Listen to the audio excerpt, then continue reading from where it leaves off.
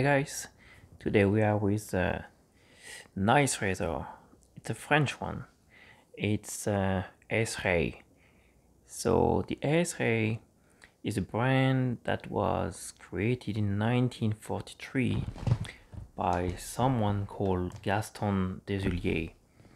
And SReiht comes from the town of Thiers. And if you look at the way it's written, it's actually written the opposite way of Thiers, and it gives you SReiht. So I had to polish it completely as it was quite rusty. So now there is no more bevel, as you can see.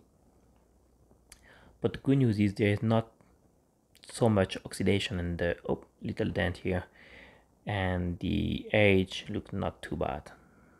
Okay, there is a little pinch also at the end of the nose, so we might need to revise this French nose. It's a 6/8, nice razor, really like it. And we'll see if we need maybe to round up a bit this nose to remove this little dent just at the end. That's it. We put some tape to protect the spine.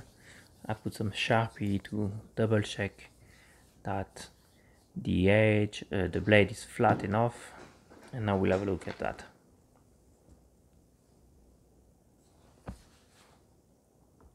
So I'm using an Atoma 600 diamond stone, as I need to quickly recreate a bevel.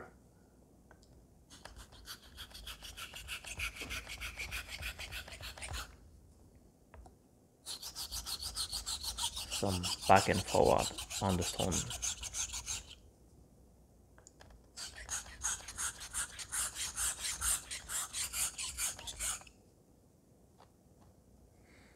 So let's have a look.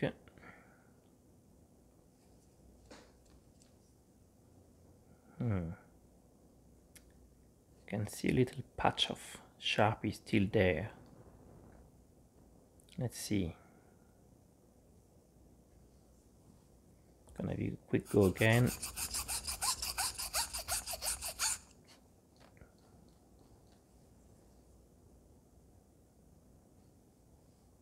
Yep, tiny bit here.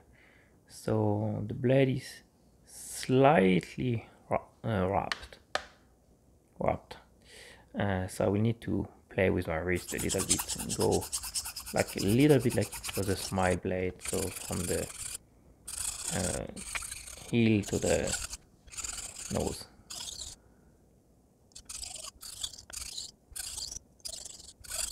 Not too much. We don't want to round up the edge, but tiny bit. And you see here, I'm trying to remove this dent just at the top, at the tip of the nose. So I will have to slightly round up the tip.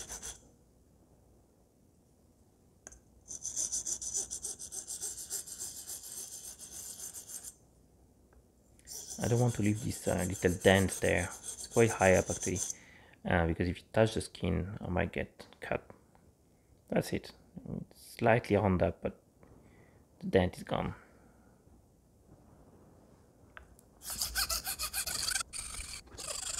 So now we're gonna go just with the usual X strokes. Clean the blade.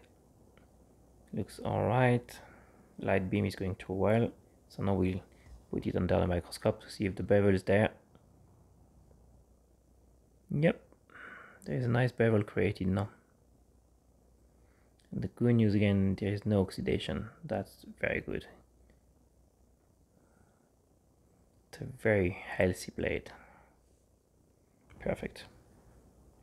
Now we're gonna move to the next stone.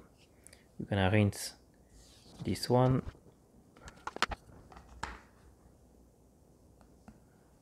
And we're gonna move to the Shapton 1000. So it's a very good stone to create the edge. So a bit of water, and we're gonna raise a nice slurry with a diamond stone on it.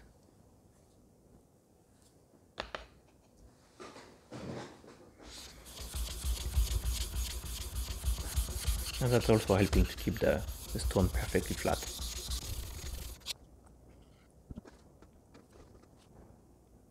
That's it. So again, back and forward.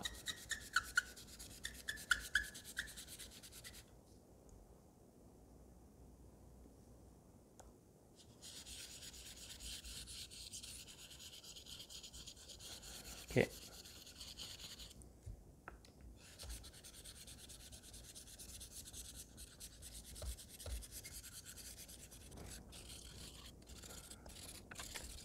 And we're gonna move them to the extracts.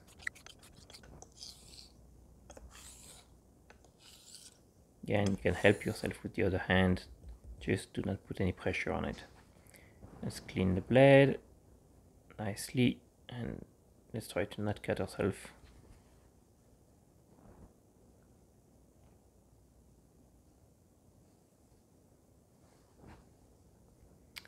Yeah, the beam goes through well, and let's have a look under the microscope.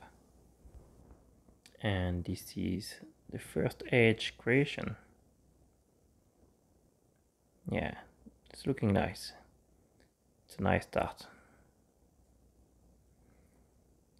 If we can create a nice bevel at first and a nice start of an edge, it helps for the next steps a lot. Again, let's rinse and clean the stone. And now we're gonna move to the Shapton 5K. Again, same process. Raise a slight slurry on it.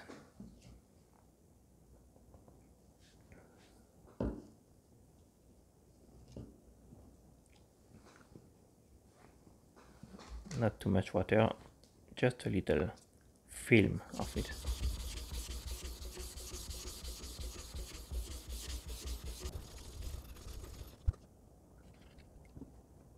And that's it. So again, same, some back and forward first, and then extracts.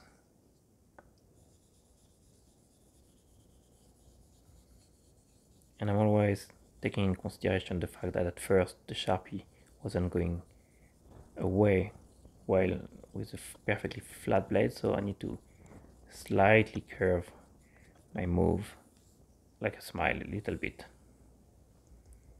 That's it. So I don't know if you've noticed, but on each step, each stone, I've shortened slightly the video, but realistically I'm spending around 5 to 10 minutes on each stone. Usually I will spend more time on the first two steps, between 10 and 15 minutes, and then around 5 minutes per stone, if it's a healthy, clean, without any oxidation blade. If not, it could take a lot longer. Now we're gonna move to the JNAT Nakayama LV5++, so very hard stone. And this stone hasn't been lapped for quite a while, so I will use the diamond stone just to reset it properly.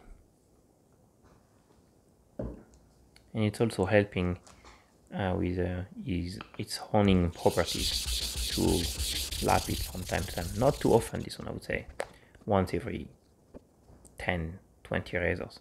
Now we're gonna move to the first Asano Nagura slurry stone, and this is the Tenju. Tenju is on 7 to 8K.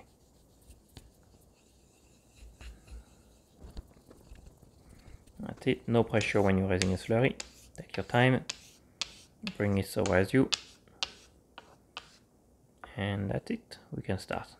And now just extracts.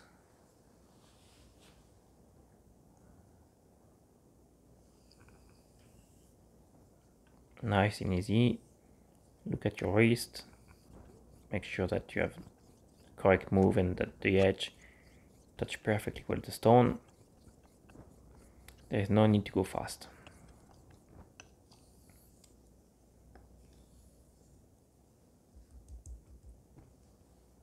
Make sure to clean your blade and the stone between each step. You don't want to mix the slurry. Okay, that's the magic of the JNAT. Really a nice edge. You can see the slurry has removed all the previous marks, traces of previous stones. I'm gonna need to work a little bit on the very end of the tip to round it up a little bit more, not too much.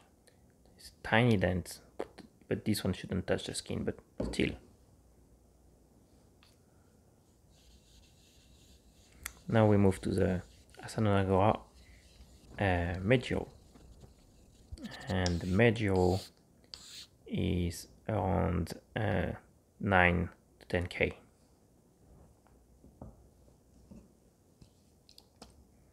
Bit more water. You don't want a too dry slurry, otherwise your slurry will be having a grit which is lower than the previous stone, and that's not what you want.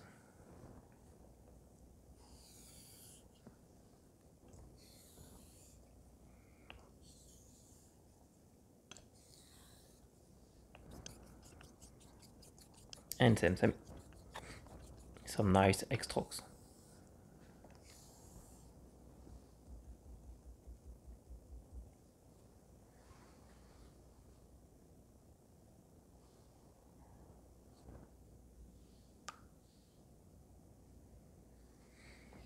That's it. Now we're gonna move to the next stone, the Asanonagora Koma, the last Asanonagora, and this one is fairly hard, so really no pressure. You don't want to scratch your bare stone. Take your time, and we will raise a quite clear slurry with this one, and the grit should be around 12k plus.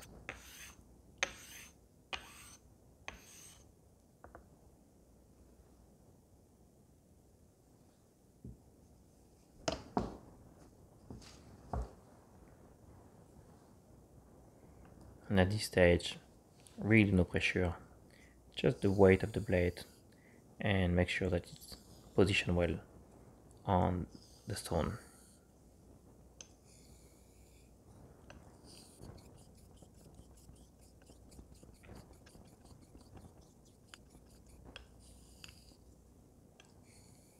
That's it.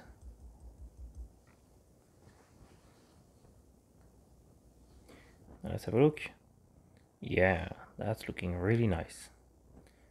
Nice, smooth, regular and flat. That's what you want. And it's kind of a sandy texture which is given by the slurry. Perfect. Now we're gonna move to the very last stone, and that will be Asanonagora. Sorry, that will not be an Asanonagora, that will be a Tomonagora. Very similar grit and hardness to my bare stone, I believe, but I do not know exactly the name of this one. I believe it's a Kita. It was my first slurry stone. It's a really good one, I love it. It's becoming small though.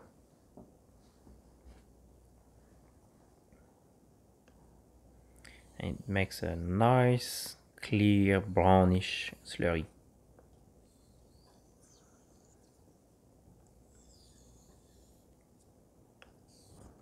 And you only need few laps with this one, not too many, there's no need.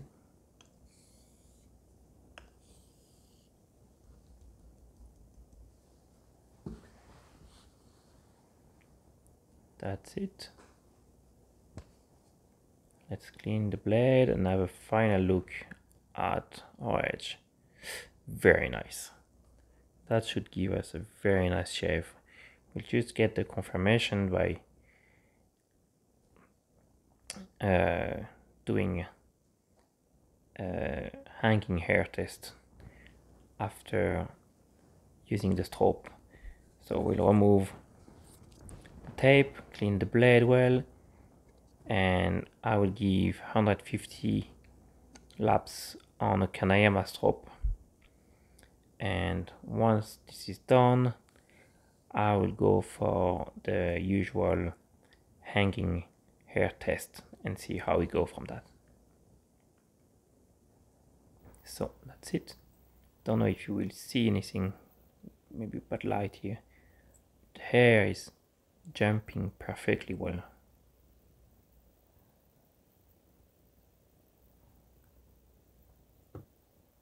Yep.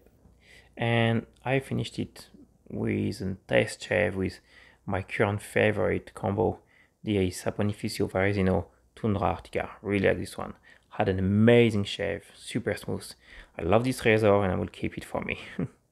Hope you liked the video. If you did, please give me a like. And thank you. See you soon. Bye now.